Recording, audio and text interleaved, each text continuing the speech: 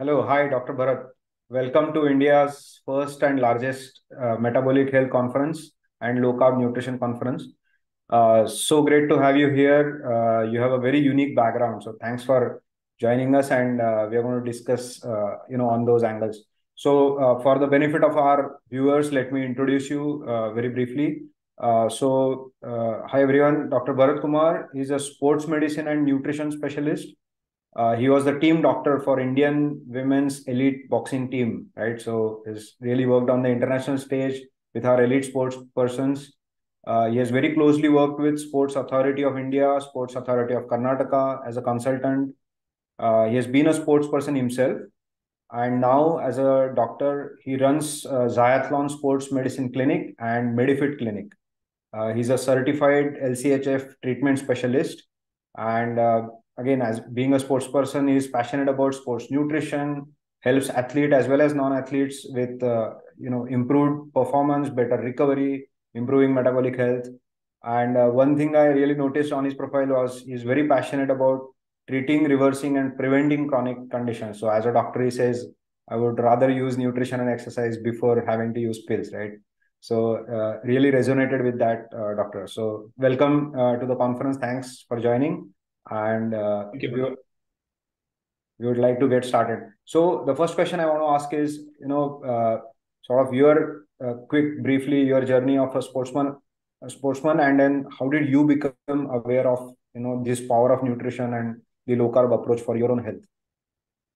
Okay, so first I found out the low carb approach by following Professor Tim Noakes. Okay, so this was way back in 2015. And the journey all began with my own health. I mean, I was diagnosed an asthmatic, and then I had severe, terrible hives, and then extremely poor gut health, and then history of weight gain, and a lot of issues for which I used to pop in antibiotics like they were in peanuts.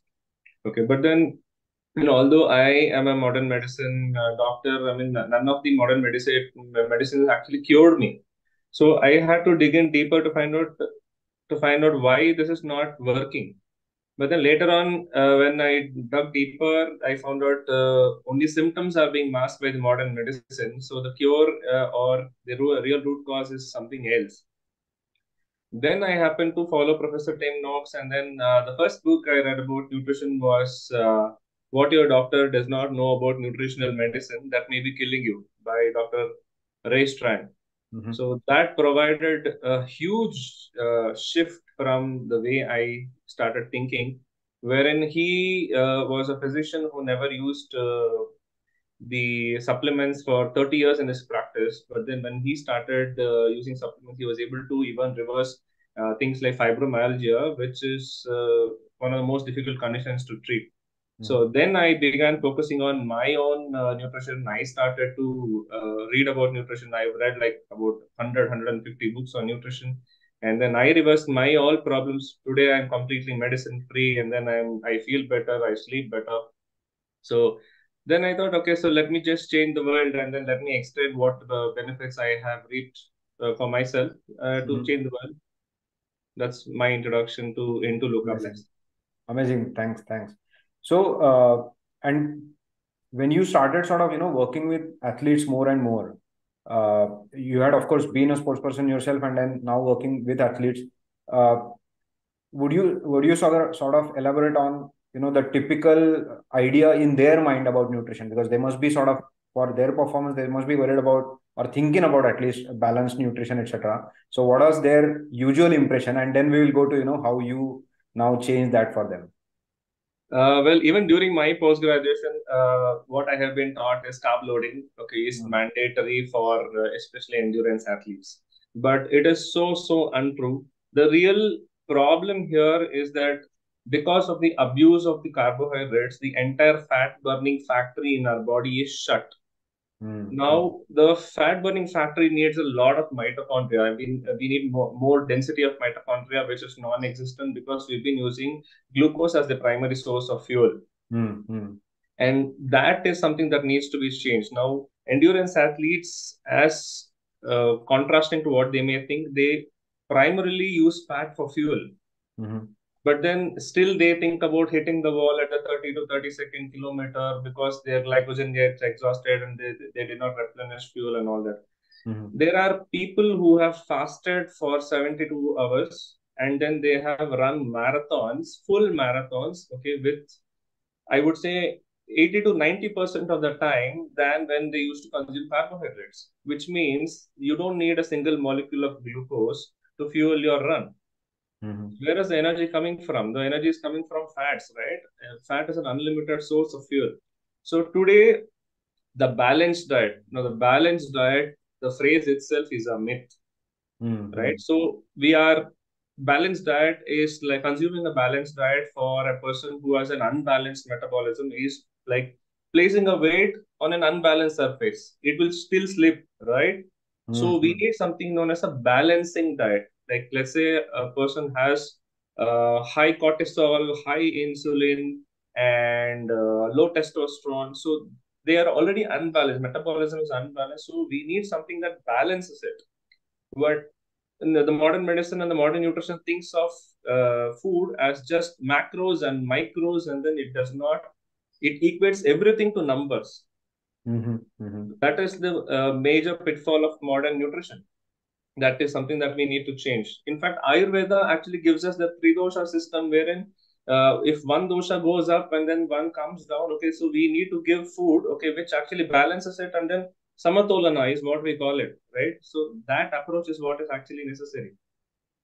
Wow, loved your phrasing, right? So not balance, but balancing food, Yes. to help their health issues. So Yes. loved your approach.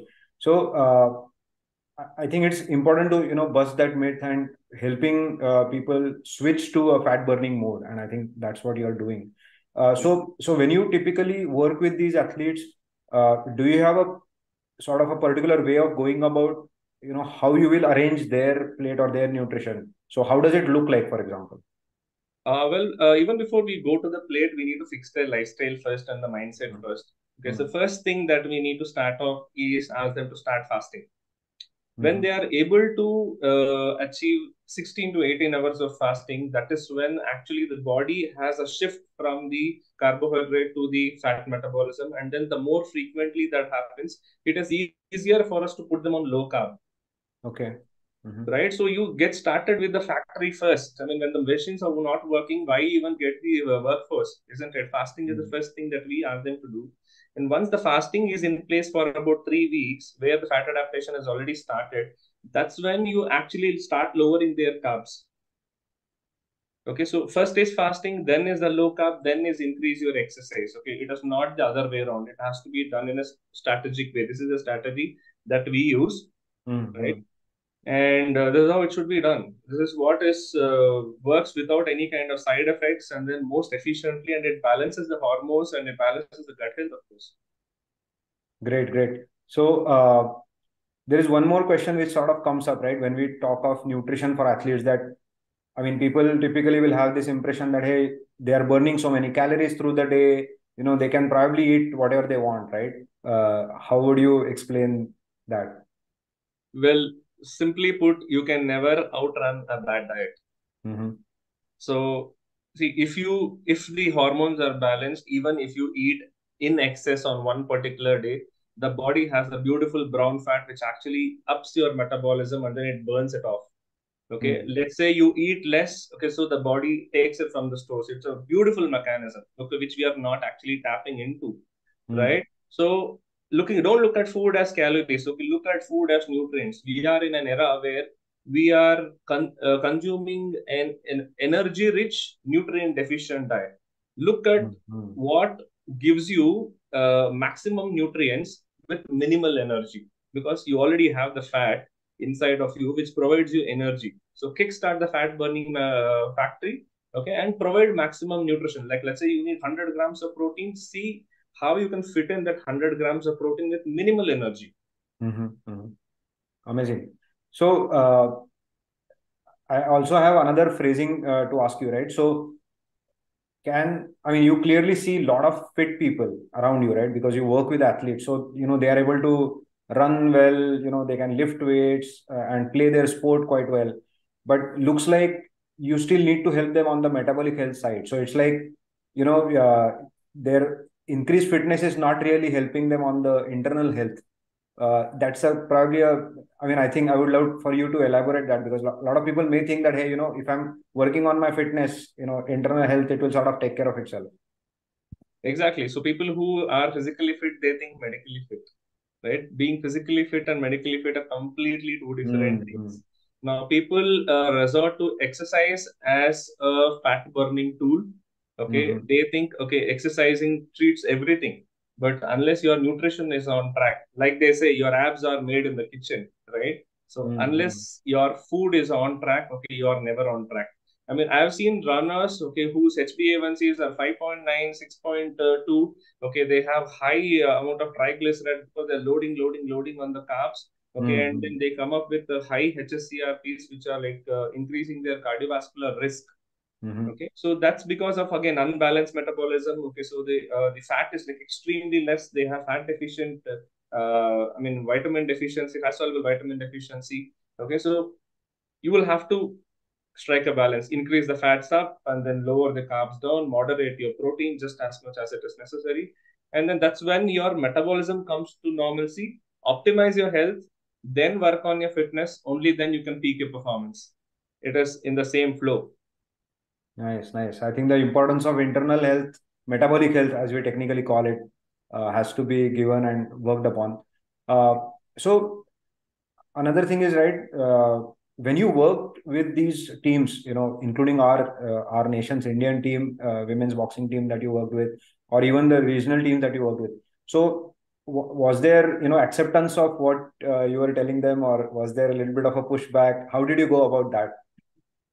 Okay, so that is okay. I would like to reserve the answer for that, but then yeah, so there was a huge gap, of course. So there is a lot of unacceptance. Okay, because of the conventional kind of nutrition that is being prescribed in terms of calories and energy in versus energy out. Okay, so there is not a lot of acceptance. So it takes a lot of time for us to make them understand what actually is correct. And I mean, I've seen boxers losing weight to fit into their weight category, but in fact, when we do the body composition assessment, they've lost muscle and gained fat. Oh.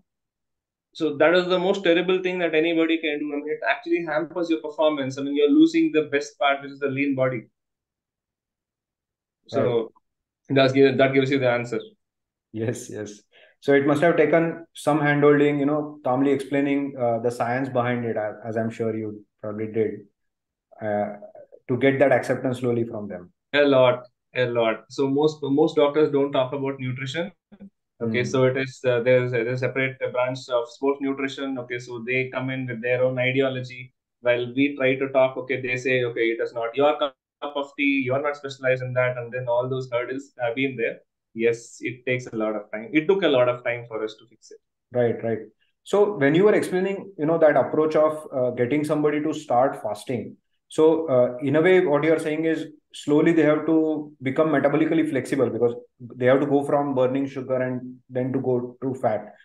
So if they're still on a conventional sort of, high carb kind of a diet, what's your observation? Do they sort of find it difficult to switch into that mode, and how do you handle that if it is so? Okay, see, if they are on a high carb and a low protein diet, it makes it more difficult. Okay. Rather than if their proteins are okay and then if the carbs are high. I see. Okay. So because the insulin spikes are high and then there's a lot of spike. Okay, so what we do at the beginning is at least decrease the number of meals. Okay, so most people look at the 3 hours, 4 hours, okay, 6 meal concept. We put them back onto the conventional 3 meal concept first. Okay, space out the meals and space out the meals so that we have a 12-hour of eating window. Okay, then we start slowly tapering down to 10 hours. And then we ask them to like skip either the breakfast or the dinner. Okay, so that we close it down to 8 hours or 6 hours. And then, of course, salt water is used a lot to manage their electrolytes, which prevents them from having the keto flus and all those headaches and all those. Perfect, perfect. And I'm guessing when you were describing those athletes who, perform very well, even fasted, So I'm guessing for them also you tell them to have ample electrolytes. Yes, yes. I mean, electrolyte imbalance is the single most common thing that happens when we cut down the carbohydrates, okay, which includes the grains and also the vegetable component. So, fixing that is the only way we can prevent any kind of side effects. Perfect, perfect. So that's an important point to note for all of us. Another one I wanted to ask you was, since you work with athletes and you also have been playing, there is this notion that hey, I want to build muscle, so I will need carbs. Not just that I can tolerate carbs, but I will need carbs. And how will I build new muscle on this low carb approach? What's been your observation, and how do you explain that part? Well, the number of carbs that you need to build muscle is zero. So there are people who are surviving on a completely carnivore diet. Okay. Mm-hmm. So they are very lean, very muscular, very healthy. Okay. So the body has the process of gluconeogenesis. I mean, it Mm-hmm. produces carbohydrates from fats and then, of course, the amino acids, and then it can produce whatever glucose it wants. And then ketones are better source of fuel for the muscle than the glucose in itself. So when you have the fuel, okay, when you have the amino acid to build up the proteins, okay, build up the muscle, okay, what else do you need? There is no need for anybody to consume even 1 gram of carbs, at least not the refined source of carbs to build muscle. Now the post workout is like really hype. Pre-workouts are really hype. All they contain is like refined sugar and synthetic preservatives. Okay, that is only hampering their gut health, which in turn is hampering their recovery, and then it is only bringing the performance down. So supplements are not really working the way it should be working. So, in addition to that, I want to sort of ask you, extending that same point, there may be several in our audience, who are going to a gym, exercising, and they must be hearing, hey, you should take, this protein powder or that. So, would you sort of elaborate a little on, supplements like whey or any other things that you see? And I'm specifically also asking because I know you have experience of working in this, anti-doping kind of monitoring and activities, which is very interesting background. So maybe you can even please connect to that experience. Of course, not everybody may be exposed to those types of substances, but sort of how do you look at this overall area and how is it shaping up? Okay, so the safest source of protein is red meat. Mm-hmm. Okay, so you have everything in that in the optimal proportions. Okay, and then you don't need anything else if you are a meat eater. Let's say you are a vegetarian. Okay, so Mm-hmm. definitely you need the dairy component. Okay, but because the dairy farming involves a lot of growth promoters and then hormones these days, so we will have to restrict dairy if they are allergic to it or it is increasing your inflammatory markers. So in that case, we will have to use whey protein as a source of protein. Mm-hmm. The reason why I'm saying whey protein is the best is because of the composition of the amino acids comes in the optimal proportion that stimulate the plant proteins are on the rise, right? Plant proteins only contribute to the energy component and not the muscle building component. Whoever is taking plant protein, okay, they really need to stop. Wow. Plant proteins are not proteins. They are no different from the glucose powder that you actually take in. They are straight away diverted towards energy synthesis and not towards muscle building at all because they don't have the BCAA in the necessary component, in the necessary ratio. Understood. Understood.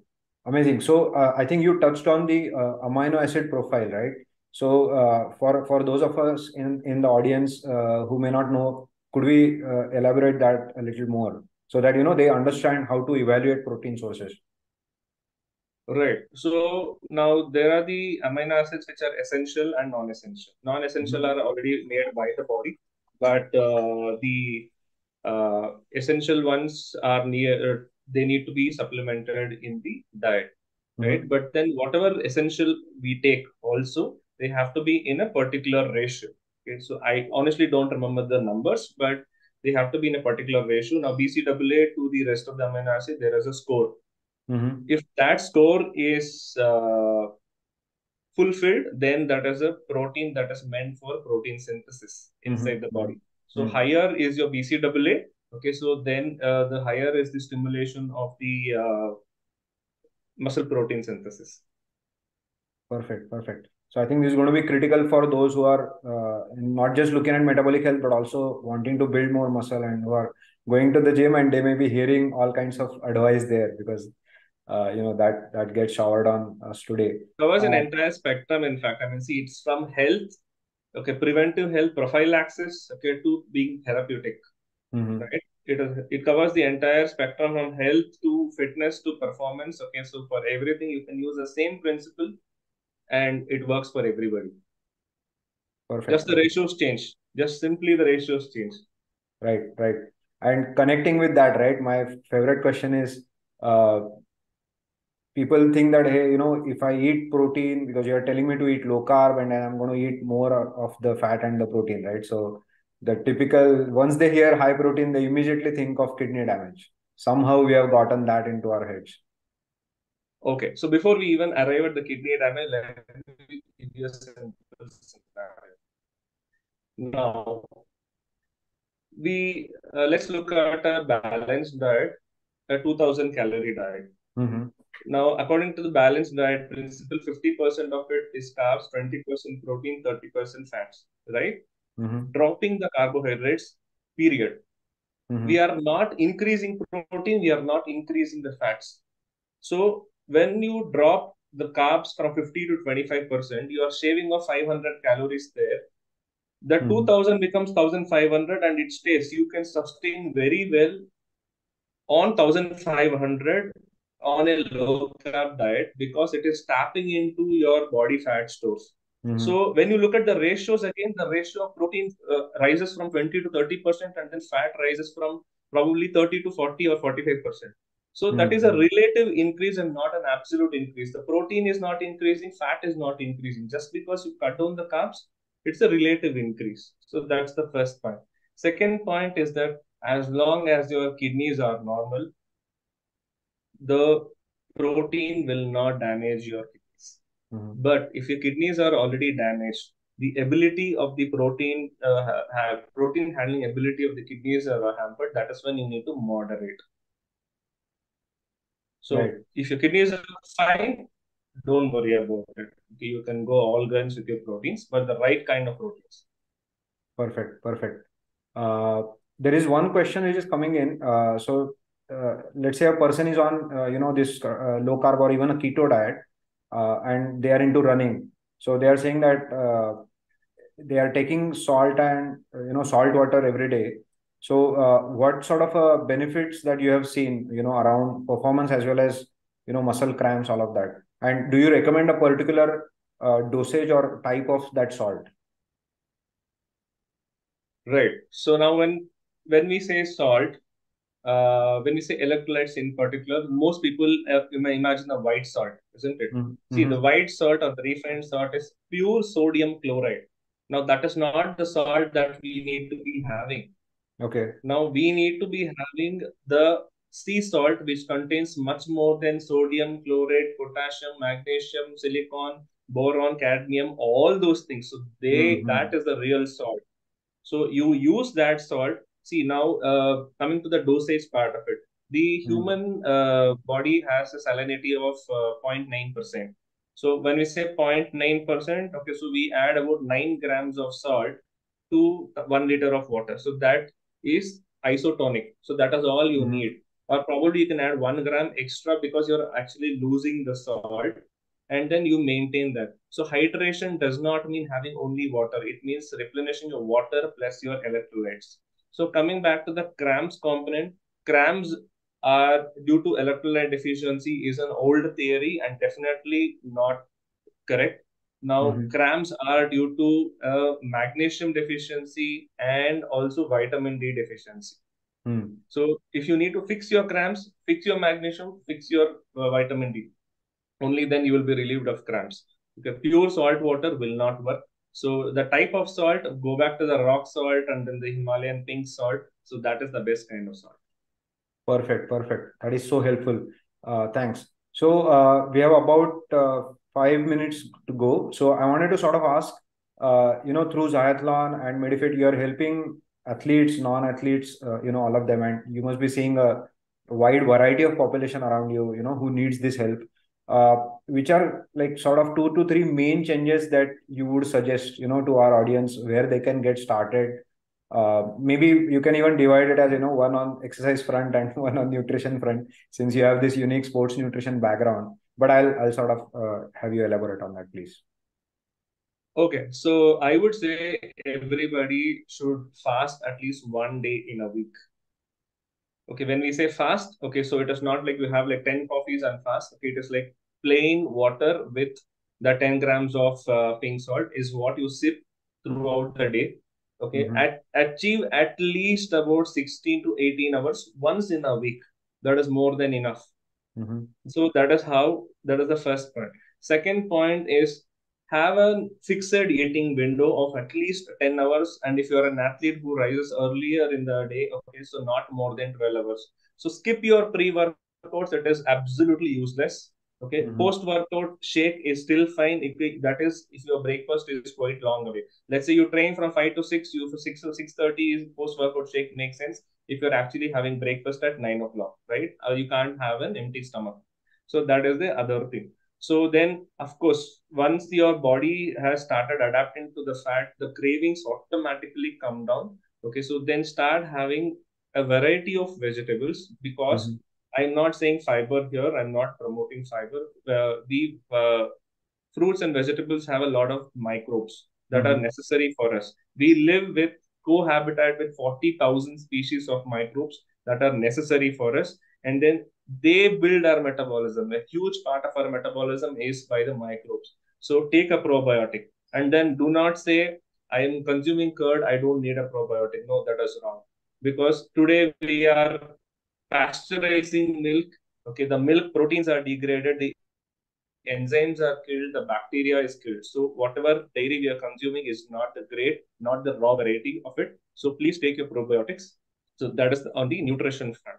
Exercise front, don't abuse endurance exercise. Okay, start building muscle, and muscle is what maintains your bones, okay, Mm-hmm. and your metabolism. So a huge part of your metabolism comes from your musculoskeletal system. And only do endurance exercise as per your goal, but everybody needs to lift weights. Perfect, perfect. I think that's amazing. So, and just one quick question which came from our audience. So maybe just a one-liner answer. Uh, in one sitting, how much whey, if they're using whey powder, what's the dosage that you would recommend?